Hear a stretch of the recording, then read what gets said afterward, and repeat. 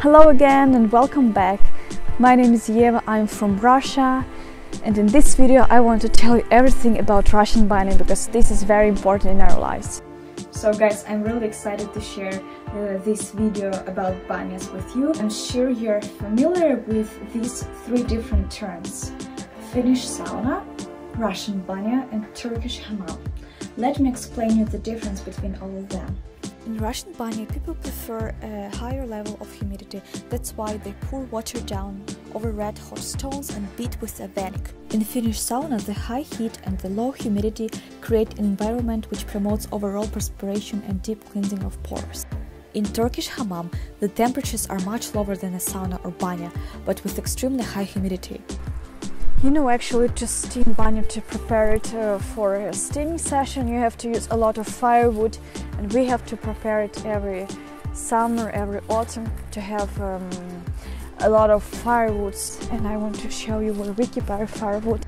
So here it is, the place where we keep firewood of different sizes.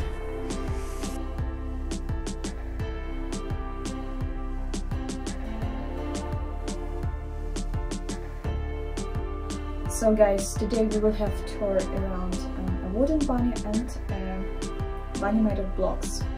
Banya made of blocks is cheaper, because if you make it only of wood, it can be pricey, more expensive, but both of them are pretty similar.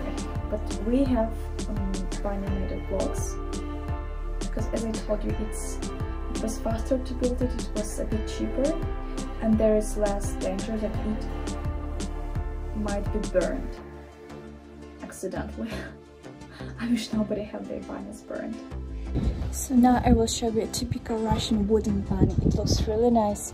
You may see it all inside. It is made of wood, very natural and I would say eco material.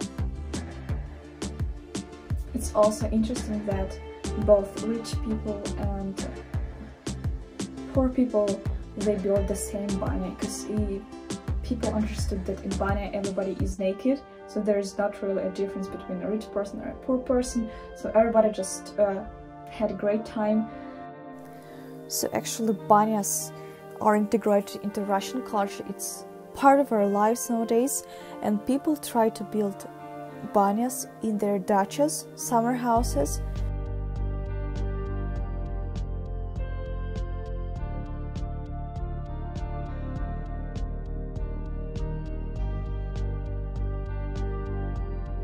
So let's go inside. As I told you, it's all made of wood, which already gives you the feeling of the union with nature.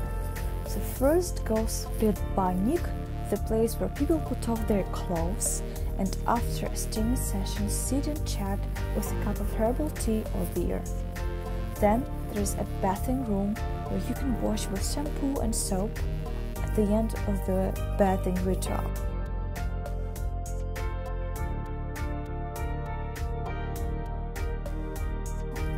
And the heart of banya, the parilka room, the hottest room where people sit, pour water on the red hot stones and beat each other with a bundle of twigs.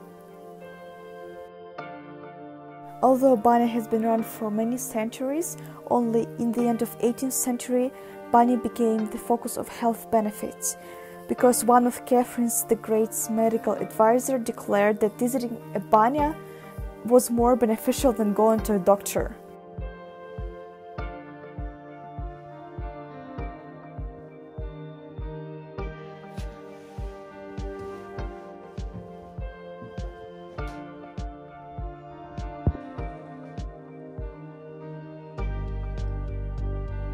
There is a phrase you may hear after you finish banya.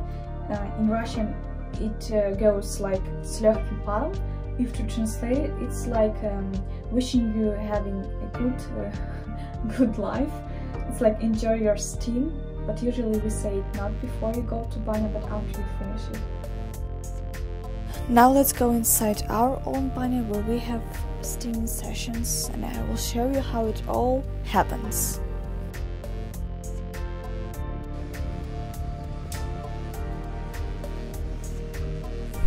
And I'm very excited because today it's Saturday and we are going to go to Banya. That's our family tradition.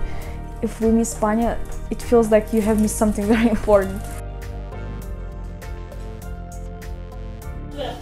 I'm here all dressed up, but don't think I go to Banya like this. No, I will put off my clothes. Some people like going totally naked and it's okay.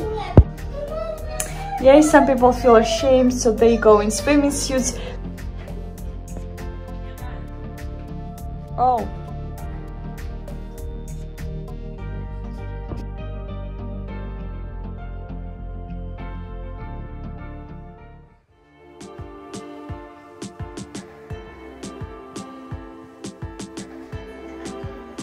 Here's the tube, and there is hot water in there because it's connected with the stove. So the wood we use, it also heats the water in this tank, and then we use it for washing.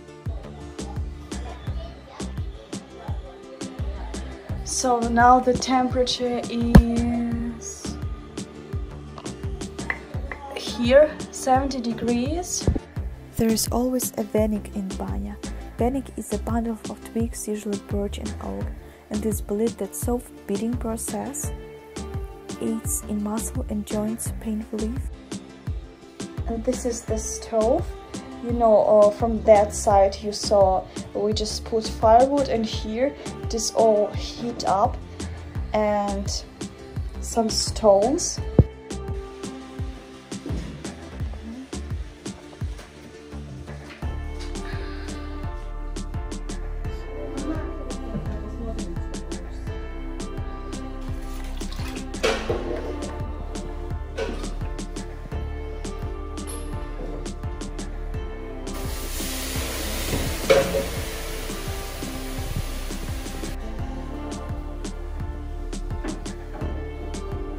Don't forget to put on a hat which will protect your head from the intense heat and hair from heating. And don't forget about beauty rituals: scrubbing, shampooing, soap, etc.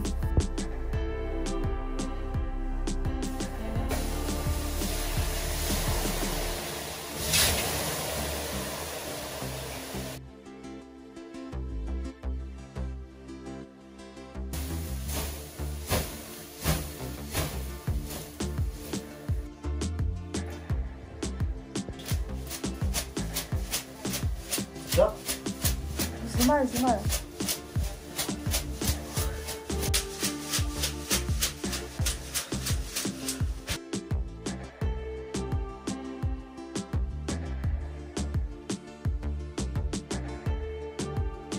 And it is snowing today. Whew. It's getting really cold. And you know that in such a day it's really pleasant and nice to prepare banya.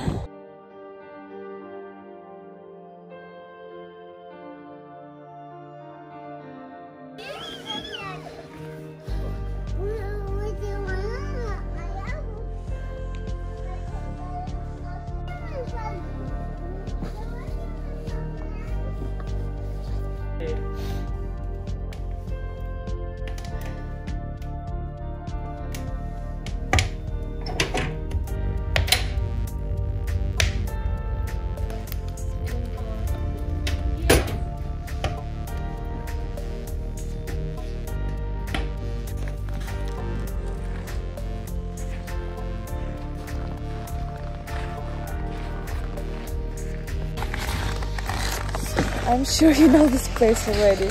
Yes, it's Saturday and we are here with our dacha. And guess what we're going to do today? Go to Banya, yes. This is December and we will use snow to rub our arms after Banya.